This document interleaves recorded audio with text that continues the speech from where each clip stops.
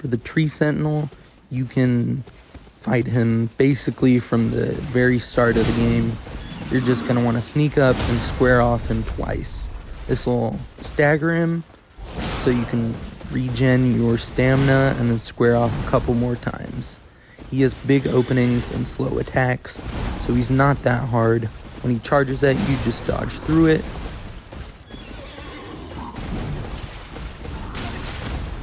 He'll only do 2 or 3 hit combos at the most.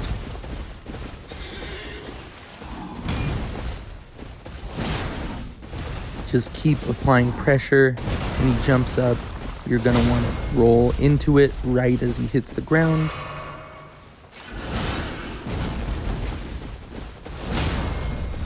Just keep squaring off to stagger him.